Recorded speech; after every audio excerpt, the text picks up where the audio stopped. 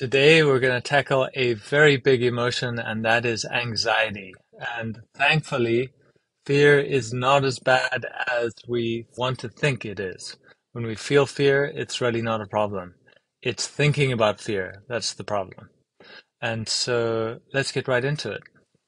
We're going to warm up with some animal videos, and the first video here shows a cat being taunted with a plant, it seems, and you can see the cat has made itself big to be scary and to defend its position. But the cat is terrified, you can see, and the fur is bristling. The whole body is in a tense position, muscle tension, lots of rigidity. Here we see a dog that is being tormented, this time with a horn. And at first it's playing and seems to be okay, but the noise is having an effect on its nervous system. And without even intending it, it needs to go to the bathroom. And that just demonstrates how autonomic these fear reactions are. The dog knows it shouldn't be going to the bathroom there, but it has no choice. That's, one of the fear responses is to void urine, to make the prey lighter, to escape the predator. Now we're in Africa, and a cheetah is being noticed by a herd of antelope, and you see that antelope perked up its ears and noticed the danger, and there's a automatic threat response. It kind of tenses up, and there's fear, there's startle, and it quickly signals to the other animals that there's danger, and then the whole herd gets set off. So most of the herd will not have seen the cheetah. They are just relying on signals from their mates for safety and for danger. And so this really shows you what the signaling function is of fear. We can see when other people are scared and then we become scared. And when someone acts out of fear, we all tend to act out of fear. Animals generally don't get blocked in fear for a long time because they don't have thinking, which tends to keep us in fear. And they don't know about the future. And the future is something that causes us a lot of concern as humans. Zebras will graze right alongside lions, and they don't seem to mind it. They can keep an eye on the lions, and they, watch to see when they're becoming hungry, and then they might start to react. But they don't think ahead. They don't get tied up like we do, and that allows them to survive because they actually need to eat near lions often. You do see animals getting traumatized, say at shelters, and then you will see anxiety and hypervigilance and trembling type behaviors. And Pavlov's dogs actually became traumatized when he was doing his experiments. In 1924, there was a big flood, and his dogs had to swim in their cages until the water got almost near the top of the cages, and then they had to be submerged to be removed. And after they were saved, the dogs had completely forgotten all of the conditioning that Pavlov had taught them. And so these dogs became traumatized, and they had different temperaments. Dogs that previously liked him stopped liking him. They were, in fact, traumatized like humans can become.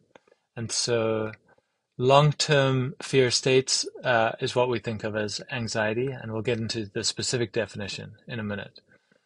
What's important is that anxiety is blocked excitement. There's really little difference between excitement and anxiety. Anxiety is just when we don't allow our excitement. We resist it or we contract against it, and then it becomes anxiety, as opposed to excitement or life force or vitality. So fear is our healthy, autonomic fight or flight reaction to danger.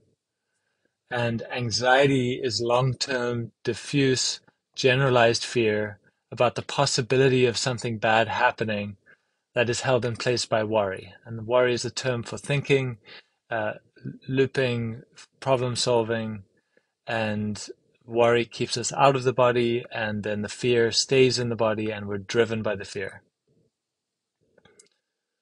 Trauma involves fear conditioning, like Pavlov's dogs, one-time learning of an extreme nature, from past dangers, or simply the absence of a safe relational container. It can be less about the severity of what happened to you and more about if you had a relational space where you could truly process what happened. If not, then very small events can be very traumatizing. So the key idea is that survival energy is stored or bound in one part of the body that belongs throughout the body. So the anxiety is when we're holding on to energy that should be distributed and discharged throughout the body. And then fear and fear of fear eject us from the body into thinking. And so this is the key here. We don't like to feel fear, and we start to become afraid of fear itself, and then we evacuate the body, and then we enter dissociation and bracing. Because we've left the body, we don't even notice that we're tensing. That's what the body does when we're scared. And this signals back to the brain that we're not safe, and so it perpetuates worry, which is thinking, which exaggerates our sense of not being safe, which amplifies the body's response. Without embodiment, fear overgeneralizes and becomes self-reinforcing. So when we're out of the body, fear can spiral or can amplify, and there can be feedback loops, and our thoughts can just make the problem bigger and bigger and bigger over time. So the defensive cascade, you saw this with the impala or the cat. Startle is the first response. It's an instinct or a reflex. And then we orient to the danger. That involves the head and the neck. We actually try to locate the danger, the orienting response. It disrupts us from what we were doing, and now the danger has become our priority. And then we go through a cascade of options. The first one is, can we use engagement? Can we look for safety amongst our peers? There's a famous experiment where a group of people were working, and it was a staged experiment, and a fire alarm went off, and most of the people in the room were actors. They did not leave their seats. And so the people who were participants in the study stayed in their seats as well. And they started transmitting smoke into the room, and they made it clearly seem like a fire situation. And the actors continued to act like nothing was wrong. And participants stayed there in the room for a very long time before they acted, because they were taking the cue of safety from the people around them. And so that's the first thing we use is social engagement. Are the people around us scared? Then if social engagement fails, we go into fight, first of all. Can we fight? If not, then we try to get away. And if we can't do that, then we collapse or we get frozen in place. And that's just a defensive last resort. We go into this long-term shutdown until the situation becomes better and we can do something about it. What is the physiology of fear? Most of us are quite familiar with this, and we each have our own patterning. Our body has its own way of communicating this, but the more you can become aware of all the signals that your body gives you, the more aware you can be of fear and the more you can do about it. So heart rate increasing. For most people, that's a very obvious thing. The chest pounds, you already hear the strength of the heart rate. There's fast, shallow breathing. And so your body's taking in a lot of oxygen, but it's mainly chest breathing. Then you have chest pain and constriction. The blood flows to arms and legs. That's why the heart's beating so fast in order for us to act. And there's sweating, especially around the palms. Our mouth goes dry because digestion is stopped. There's bracing and muscle tension until we know what to do with the energy to react to the danger. Our pupils dilate and our eyelids retract, so we're taking in more information. And there's tension around the eyes. And dizziness, nausea, because the digestion has been impacted, and voiding and defecating, or the urge to go to the bathroom, is very common. Ringing in the ears, like tinnitus, and the ears tune for predators. Then we're less able to hear human voices, and we're more able to hear high-pitched and low-pitched sounds, which is what, in the evolutionary context, signal danger.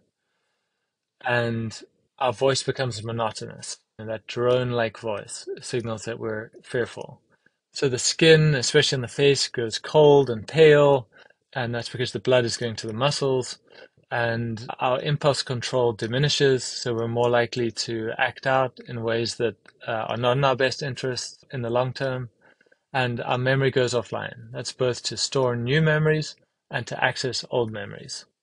And then we dissociate and we can have depersonalization and derealization. Depersonalization is when you don't feel like yourself, right? So you don't feel real. Derealization is when the environment around you feels like a dream and it doesn't feel real. There are closely related. So there's this fear and worry feedback loop. Fear is the feeling that we have in the body, and worry is the thinking that it elicits. And so if we start at the bottom there, something happens, so we're triggered, we experience some raw emotion, and there's a wave of energy that comes through. And then if we don't stay with the wave of energy, which is what usually happens, people get ejected from that experience and they go into thinking. And then when they're in thinking, it's compulsive, it's fear-based, but they're not feeling the fear. They're just thinking on the fear. And it tends to be problem solving. What am I going to do about this? What does it mean? But the thoughts tend to loop in repetitive patterns. So the thinking is not productive thinking. And then the more you worry, the more it creates fear in the body, and then that creates more worry. So it starts a spiral, and the thinking becomes less and less productive and less adaptive. How to work with fear. So orienting is something we can actually do consciously and voluntarily, and it sends our unconscious a message of safety. So if you've done somatic work, you may have had the practitioner ask you to orient around your room and look for round objects or objects of a certain color or parallel lines, or count things. These are activities that get us to use our head and neck and to really take in the room around us. And they also engage cognition. They ground you in the space so that you take in that you're in a safe place. When we go into the mind, we actually lose touch with the fact that we're in a safe place. So you can voluntarily gain safety by doing that. The main thing with fear is that we want to approach the feeling of fear and not go into avoidance, into thinking. And so we move from approach to avoidance. It's like facing the dragon. As you face the dragon becomes smaller and more manageable. As you run from the dragon becomes bigger and more threatening. Anxiety is just energy, so it takes away the problem element. Anxiety is just your natural life force energy, survival energy, and you can feel into your anxiety in a positive way where you experience it as, oh, there is my body's energy. And what is it up to? What does it want to do? Where can it get to? And the more that you can embrace that idea of anxiety as energy, the more your fear becomes something that you can work with, and it's not something that you're running from.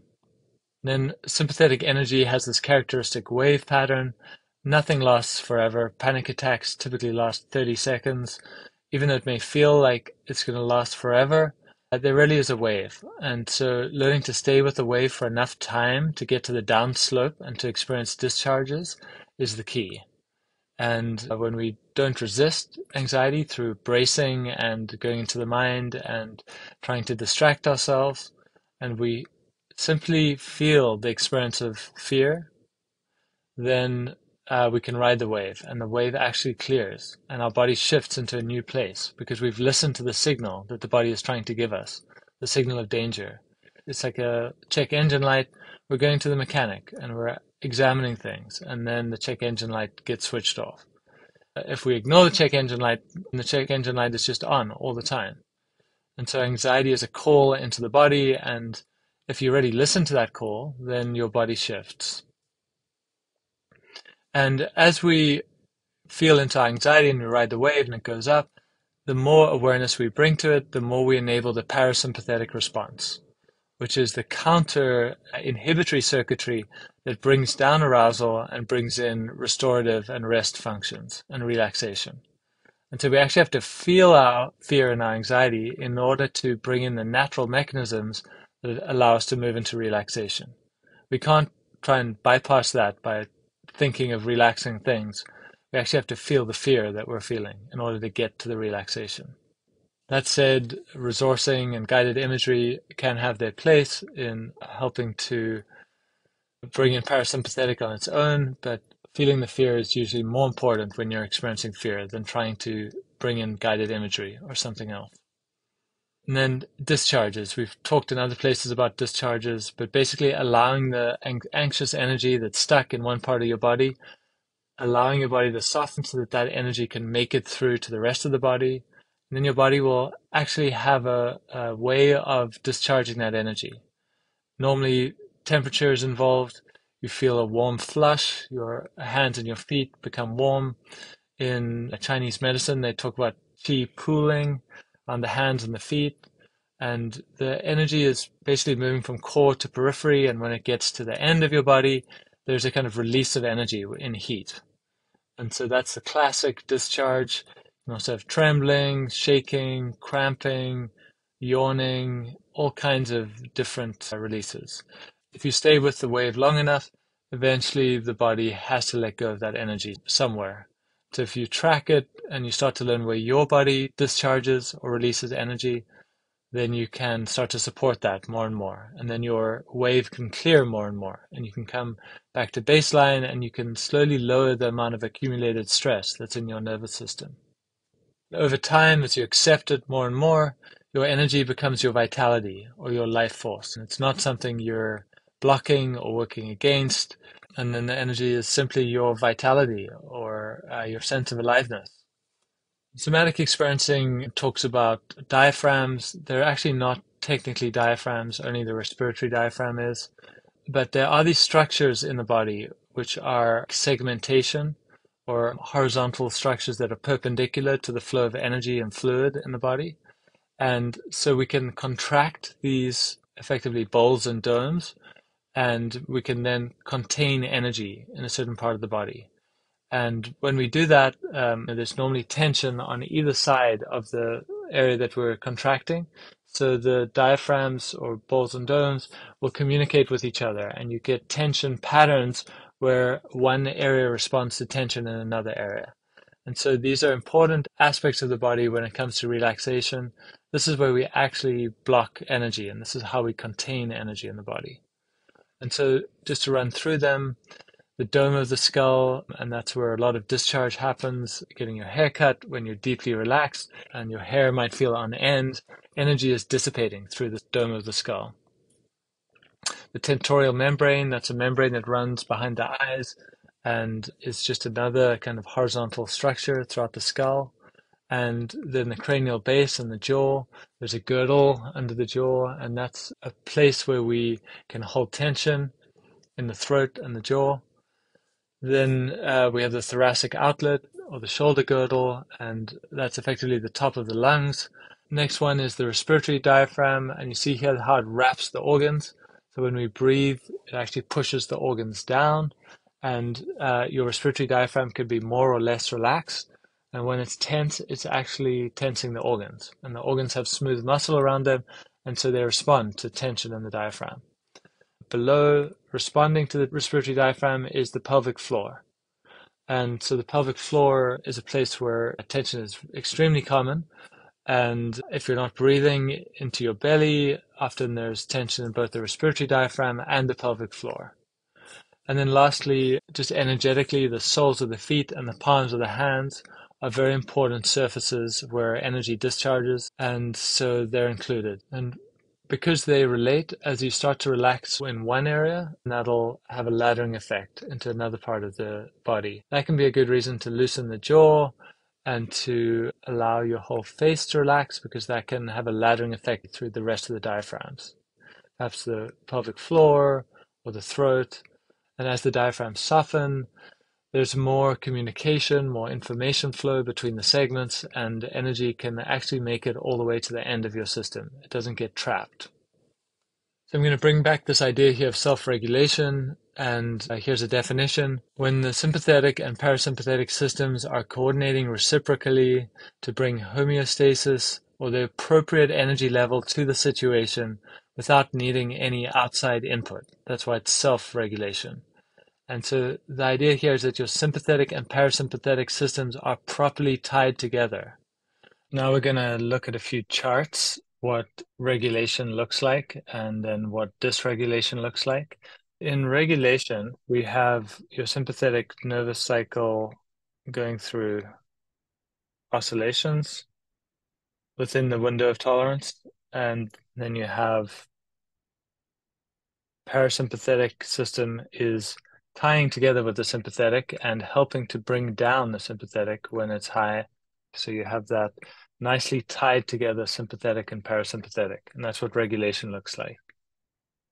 In freeze, where we have both systems stuck on, what happens is sympathetic goes up due to some threat that happens, and then The sympathetic is not able to come down. And the reason for that is that the parasympathetic starts out inversely correlated, so that's how you would expect.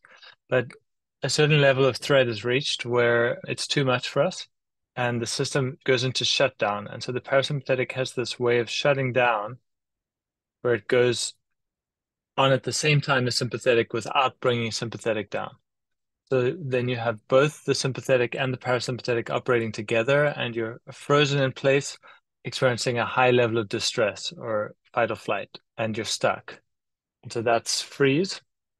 And then we'll do stuck on next. So in stuck on, what happens is your normal sympathetic curve goes on there, but it can't come down as far. It comes down a little, but it doesn't come all the way down to baseline where it started. And the reason is that the parasympathetic is lower than it should be, and it responds a little bit. And so here, when the parasympathetic should be bringing back the sympathetic down to baseline, but the parasympathetic system is not firing enough.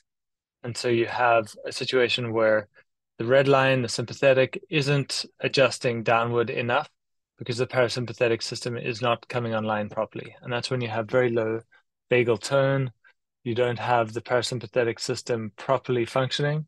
And so that's when you accumulate stress, and then the stress is held in the system and you are stuck on. And then if you do that enough, what eventually starts to happen is that over time, everything just goes down and down.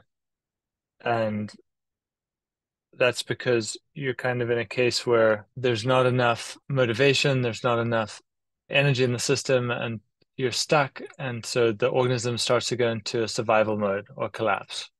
And then that's stuck off. And you can think of bipolar as oscillating between stuck on and collapsing into a stuck off position and going through a series of back and forth between those two. The charts here are regulated, sympathetic ties together with parasympathetic. Frozen, both parasympathetic and sympathetic get stuck on at the same time. Stuck on is where sympathetic goes up and then it isn't able to come down enough because parasympathetic doesn't come back enough. And then stuck off over time, you get a collapse because the energy drains out of the system. Now we're going to talk about energy wells, which is an idea developed by Peter Levine. What happens as we release bound survival energy, we get into deeper energy wells in our system. We release energy. It becomes available to us. So this chart now is showing the parasympathetic and the sympathetic side by side, and the y-axis is activation. So similar to the other charts, but now we've divided them in half. And if we start here, this is where someone might come to session completely contracted and frozen and stuck and shut down. And their system has no energy anymore and they're trapped in this very low range. And so they're highly activated, but none of that energy is available for them. And what we do in session is we provide a gentle stimulation or activation that actually moves them up the activation curve. So they're getting more activated on the sympathetic side. And then what happens is we tip the system to trigger the parasympathetic. And so that brings us back here. And now, so we've gone from sympathetic, the person gets more activated, more aroused, but then that helps the parasympathetic to kick in. And that brings us up there. And then we come back and we come to rest, one energy well deeper. So what we've done there is by going back and forward, by stimulating the system and then allowing the natural response to come, which brings us back into rest and restoration, we drop down an energy well. So we've released a little bit of energy in the system. And if we do that again, we stimulate until we get above the point where the parasympathetic needs to come in. And then that brings us down to the next energy well.